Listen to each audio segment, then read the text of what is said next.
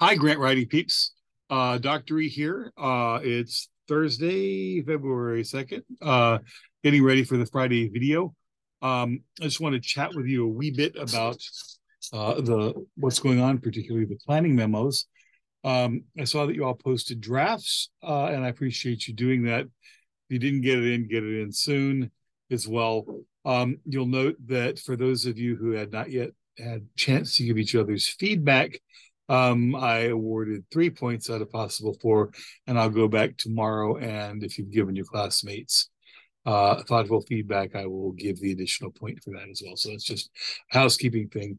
Some general things.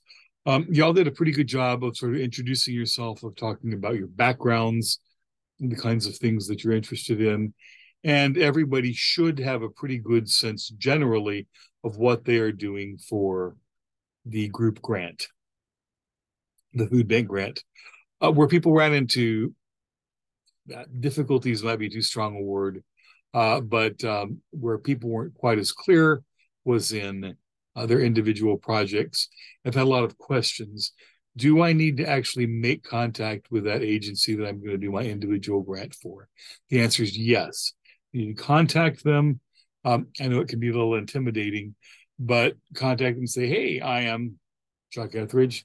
I'm taking Dr. Etheridge's grant writing class today in Corpus, and I noticed looking on his projects page that he has worked with your agency in the past.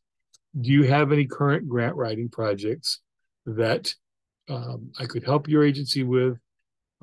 Just so you know, we're going to be starting on this project right after spring break, which is mid-March, and the grant will be completed by May the 1st.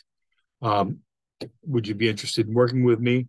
And if they say yes, the most important thing is that they have a specific project. If they say, oh, sure, do any kind of grant for you, it's not very helpful because you don't really know what it is you're supposed to be doing. You don't know what they're doing. We can't find funding sources.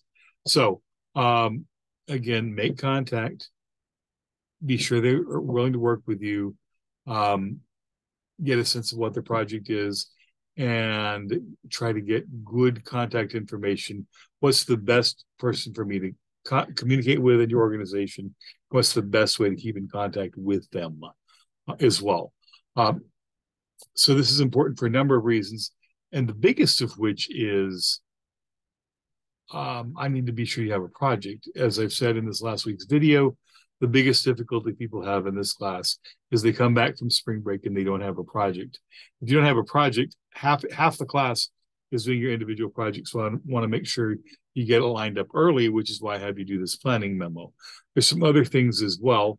Only X number of people can work with a nonprofit agency. Generally, they'll only work with a maximum of two. So if 6 of you have all said they want to work with the Joe Bob charity, I need to find other projects so the clients are divided up evenly, so one client doesn't get overwhelmed. And so you all each have a good learning experience where you're getting a lot of attention from that client as well. And I also need to keep straight which funding sources you're applying to, so you don't wind up in competition with each other as well. So this is pretty important, and you do need to get that done.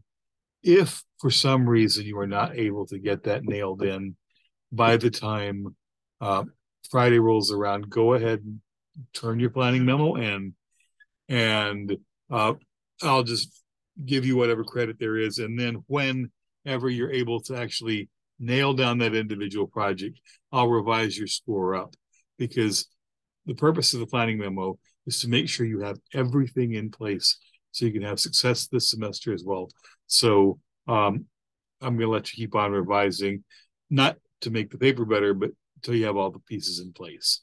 I hope that makes sense. If you have any questions, give me an email, give me a call, give me smoke signals, whatever works for you as well. And I look forward to seeing your final version. And again, thanks a lot.